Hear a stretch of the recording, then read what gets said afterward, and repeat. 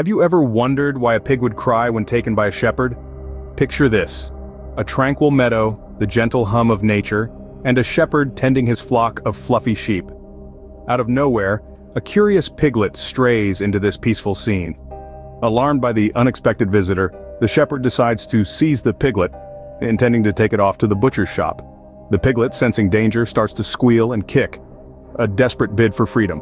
It's a far cry from the usual calm of the meadow, a stark contrast to the docile sheep who passively watch as their shepherd carries the squirming piglet away. The sheep, so used to their shepherd's touch, find the piglet's reaction rather strange. They've been caught and led away many times, yet they've never felt the need to protest. The sheep, puzzled by the pig's reaction, decided to share their wisdom. The sheep, seasoned in the ways of the shepherd, spoke to the pig. The sheep, with a tone of wisdom and experience, began to share their perspective of the shepherd's actions. "You see, friend," they began, "the shepherd catches us regularly and drags us off, just as he has done with you. Yet we don't make a sound, we don't struggle or cry out." The sheep glanced at each other, their faces reflecting a shared understanding. They had come to accept the shepherd's actions as a part of their existence in the meadow. "We've learned to trust the shepherd," they continued. "He may take us away, but he always brings us back. We've learned to endure the temporary discomfort for the promise of a safe return." The sheep's words hung in the air, implying a sense of overreaction from the pig's part. They couldn't comprehend why the pig was making such a fuss. After all, they reasoned, wasn't the pig experiencing the same ordeal they had been through countless times? Their puzzled faces mirrored their confusion. They couldn't grasp the pig's panic, for they viewed the shepherd's actions through their own lens of experience. Confused and scared, the pig decided to explain his predicament to the sheep. His voice quivered as he prepared to share his story, a story that was vastly different from the one the sheep knew.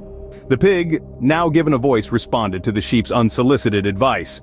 The pig, in a tone both melancholic and defiant, explained, "My friends, our circumstances are far from identical. You see, when the shepherd catches you, it's to relieve you of your woolly burden, a bit uncomfortable perhaps, but ultimately harmless. The wool grows back and you carry on grazing, basking in the sun and living your lives." The pig continued, "However, when the shepherd seizes me, his intentions are far more sinister. He doesn't want a tuft of hair or a bit of discomfort. He wants my life. He's after the bacon, the ham, the pork chops. He's not interested in my well-being or my future. He sees me and he sees a meal." The pig's voice grew stronger, its plea more desperate.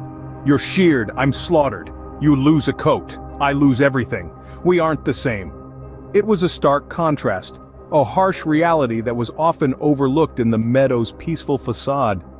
The shepherd's touch brings you a moment's discomfort, but for me it signifies the end of mud baths, the end of rooting around in the fields, the end of everything I know and love.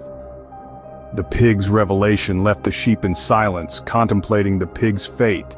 As the pig's cries echoed in the meadow, a profound truth emerged. This tale of the pig and the sheep, seemingly stuck in the same predicament, unravels a deeper meaning. On the surface, they were both captured by the shepherd, both dragged off against their will, but the consequences they faced were worlds apart. For the sheep, it was a mere temporary discomfort, the loss of their wool. But for the pig, it was a matter of life and death, the prospect of becoming bacon.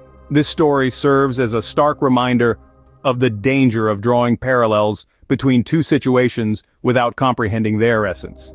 The sheep saw the pig's fear as an overreaction because they failed to understand the gravity of the pig's situation. Next time you find yourself comparing your situation to someone else's, remember the pig and the sheep. Understanding is key.